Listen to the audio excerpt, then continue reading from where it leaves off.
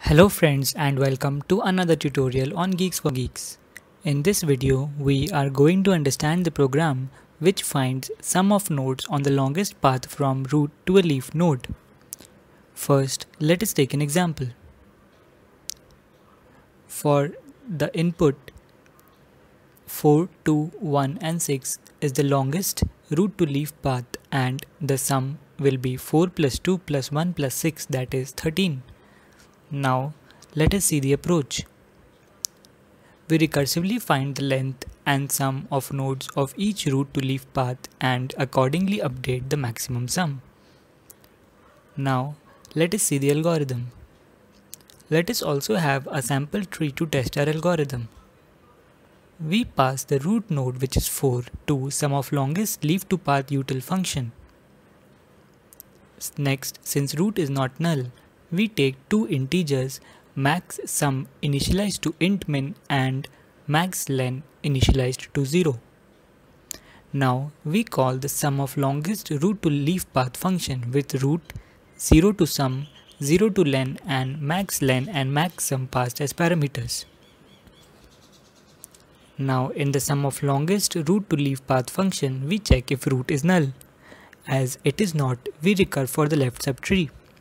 So we pass the left child of 4, sum plus 4, len plus 1 to sum of longest root to leaf path using a call stack. Again, as root is not null, we pass the left child of 2, which is null.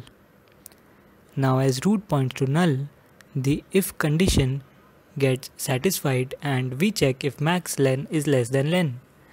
As it is true, we set max len to len and max sum to sum.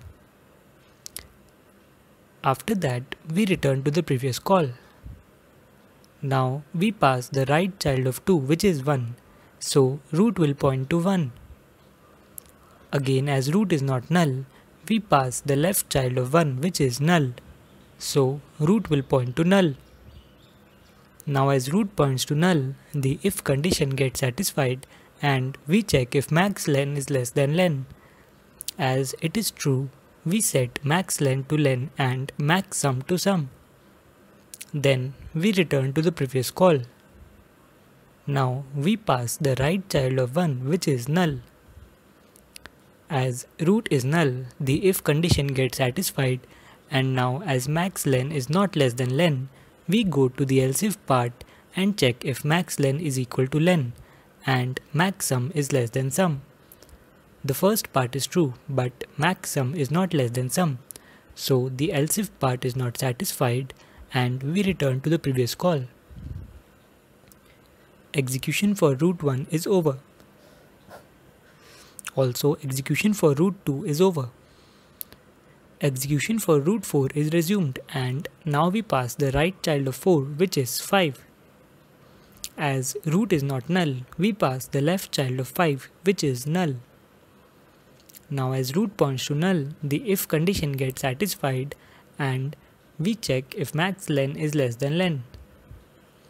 As it is false, we go to the else if part and that isn't satisfied as well, so we return to the previous call. The same goes for the right child of 5 and we finish execution for root 5. Execution for root 4 is also over and we have the final max sum and max len. Now let us have a look at the time complexity of the program. This code will run in big O of n complexity. Here n are the number of nodes in the tree. With this, we come to an end of this tutorial.